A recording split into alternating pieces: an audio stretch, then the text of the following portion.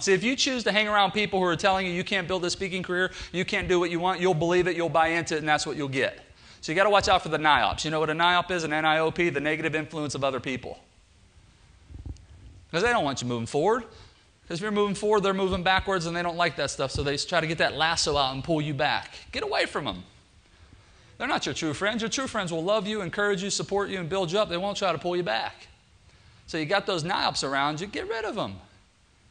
And he said, that's all I did. I started hanging around more positive people. Started believing in myself.